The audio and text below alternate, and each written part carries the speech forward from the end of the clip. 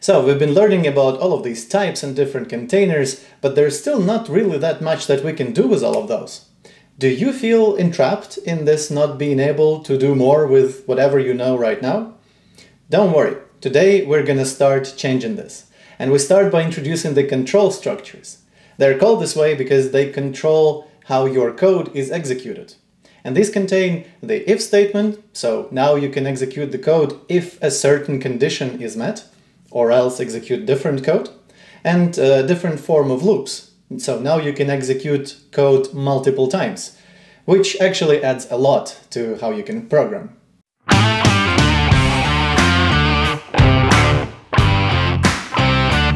If you've been watching the videos until now, then you already know how things go around here. So if you want, just stop the video right now and look at the slide on my left to check out all the symbols that I'm going to be using on the slides, but I won't stop right here to explain them again. And we start talking about the control structures by talking about an if statement. So the if statement is basically just that. It allows to execute a certain piece of code if a certain statement is true, and a different piece of code if it's not true. You can kind of bunch them all together, and you can call different if statements after an else statement of your previous if statement and whatnot. So you can pack them all together. You also don't have to use an else statement. So if you only have an if and you just do one action there, there is no need to use the else statement. And I keep saying statement, but what I really mean is it's something that evaluates to a Boolean expression. For now, it can be any form of different operations that lead up to a Boolean variable, or it can be a Boolean variable itself. And when we get to learning functions, this can be also a function that results in a Boolean expression. Technically, you can also provide an int there, and it will be converted to Boolean. Basically, everything that is not 0 will be a true, and everything, well, the 0 will be a false. But I wouldn't say this is a great idea. Try to avoid this, try to actually use Boolean where Boolean should be used. And again, technically you can omit the curly brackets that you see in the example above, but my personal preference is to always have the curly brackets, but I've met people who think differently. Generally speaking, if you are using Clang format, and you really should be using Clang format, then your code will look differently if you make a mistake with like a missing curly bracket, for example. So don't worry about that, do whatever you like there more. I think nowadays the suggestion is do whatever you please. But again, my personal preference is to always use curly brackets, even for a one-line statement. If is not a very long word, but if that's too long for you, you can use an even shorter notation. And this shorter notation is called a ternary operator. I think it's best to explain it on an example. So if we look at the example on the slide here, you can see that if we have some condition, we just put a question mark after it, and that's basically defines our if statement, and whatever follows that question mark will be executed if our condition is true, and then we have a colon, and whatever is following that colon will be executed if our statement or if our condition is false. Other than that, this is exactly equivalent to an if statement, so you can rewrite the example on the ternary operator as an if statement if you'd like to. Generally speaking, if you have something that is extremely simple and you want to just have an inline operation, you can use a ternary operator, but for anything a bit more complex than that, I would probably suggest to use a full-blown if statement, if in doubt.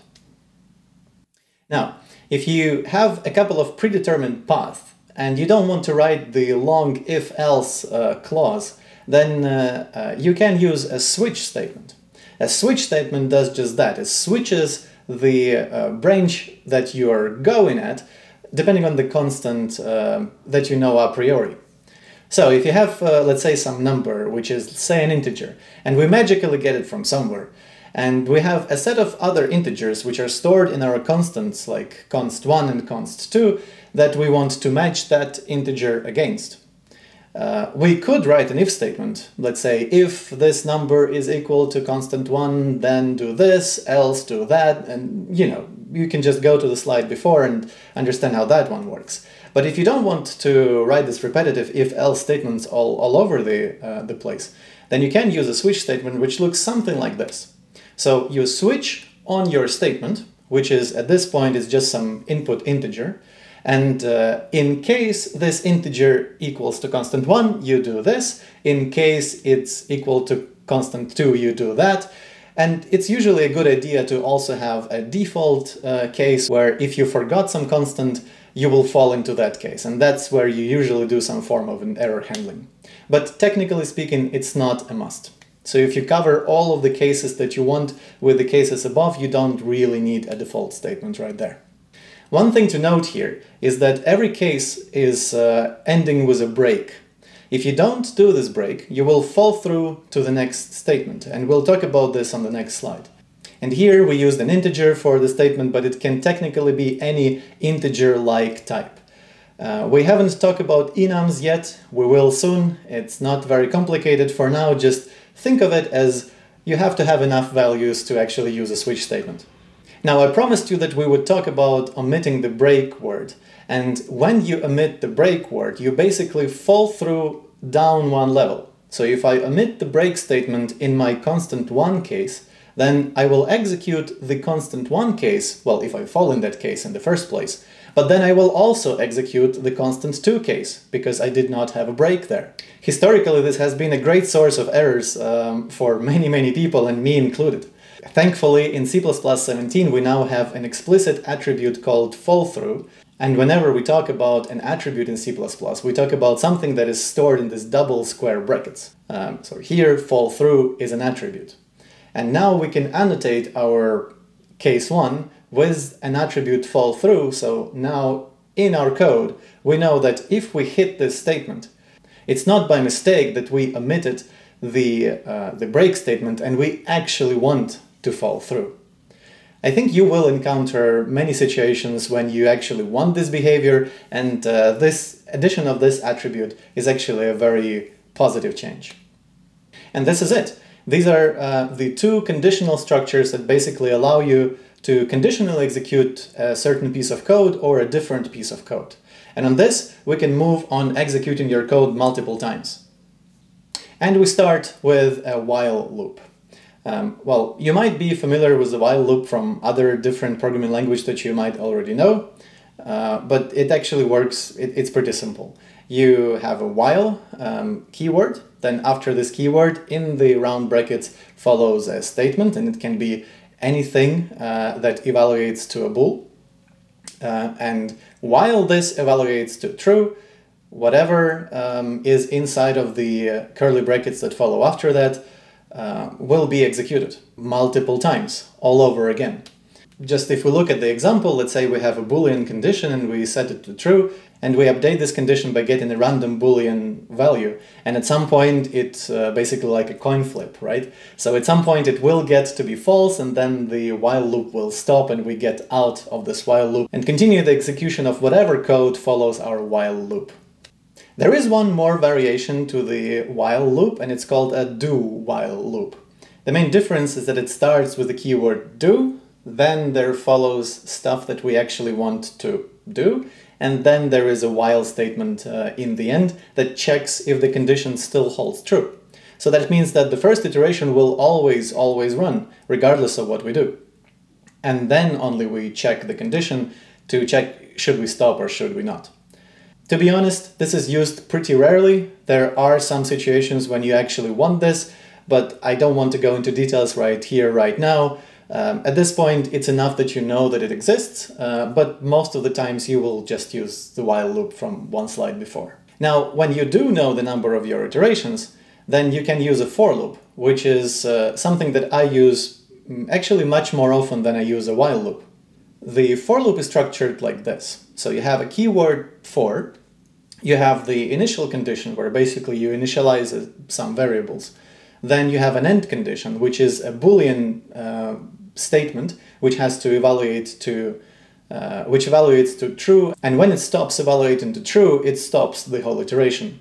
And then you have the increment of basically how do I move from one iteration to the next iteration. So if we look at an example for loop here, we see that we initialize a variable I and we set it to 0, and then we want it to increment until it reaches the the iteration count and when it reaches iteration count. So at the moment when it evaluates to equals iteration count, the iterations will stop. And whenever we go to the next iteration, we increment our variable that we want to increment, our index I.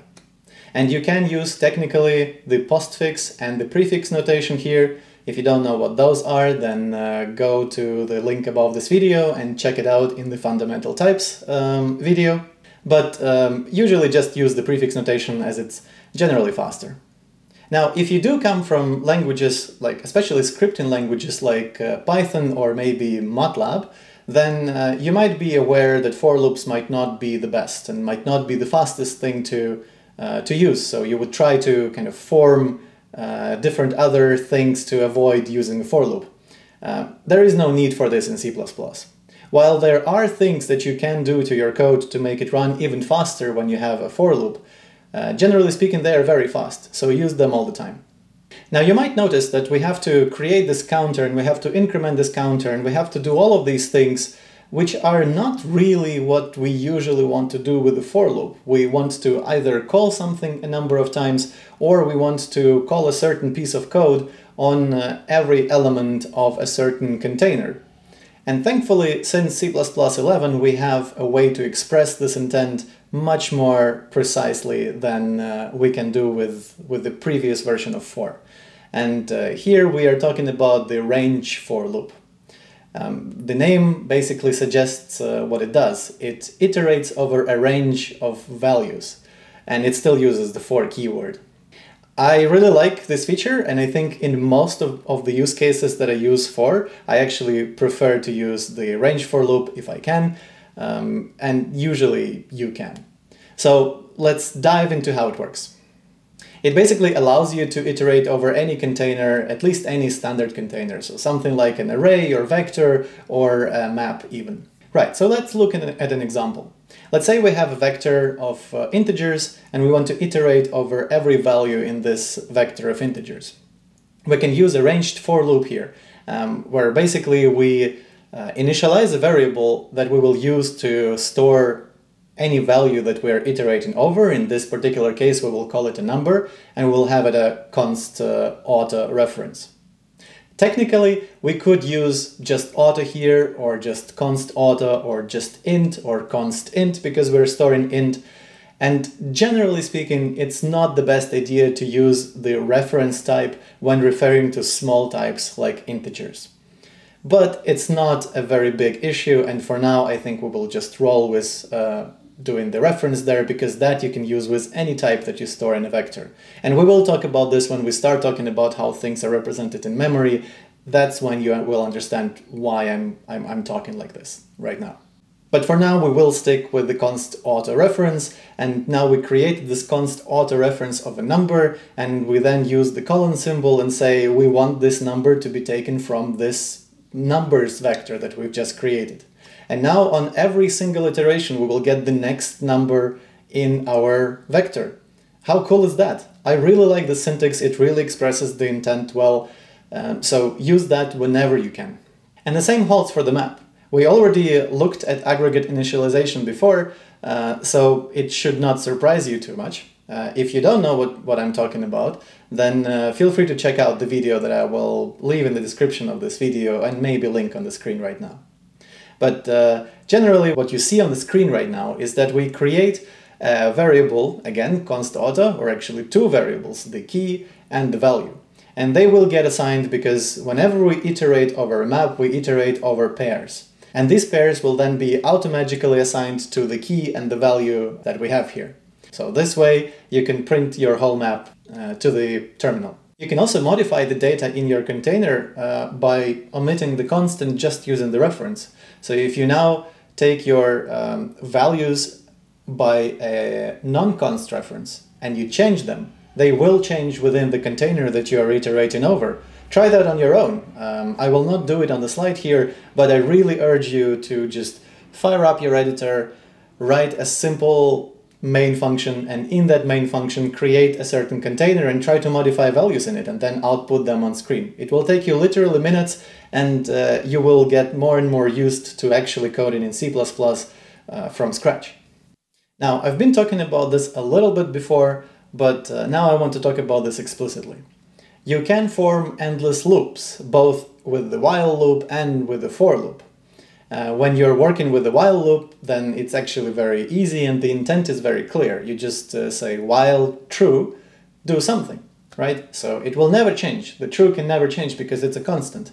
But if you do something inside, it will always happen until the end of time, or until your program gets killed otherwise. You can do the same with the for loop by just basically omitting all the statements, and it will do just the same. It will also loop infinitely many times, and that's it. I like while loop because it actually, if I read the code while true, I understand what it means. If I read the code that reads for and then 2 semicolons, I have no idea what that means. So I'd say prefer a while loop here. And if you are wondering, now that I have an endless loop, why would I ever need this? You generally need it to run a certain thing over and over again. For example, if you're writing a game, you will need a game loop for waiting till your user inputs something. And you do that by creating a loop that constantly listens to what the user is about to input. And when the user inputs something, then your code starts processing it and does something with it, right? So you're basically just waiting endlessly until that happens. And sometimes you do want to stop your endless loop in a certain situation. So in those situations, you can use the keyword break, which will stop a loop. And if you got, for example, say some random value inside of your while loop, and let's say it's divisible by 2, then you just want to continue to the next iteration, but let's say if it's not divisible by 2, you can just stop the loop. And this is exactly what this example on the screen does right now. And with this, you know everything about the conditionals and the different loops that you can do with C++. So now you can do much, much more with this. See you in the next one. Bye.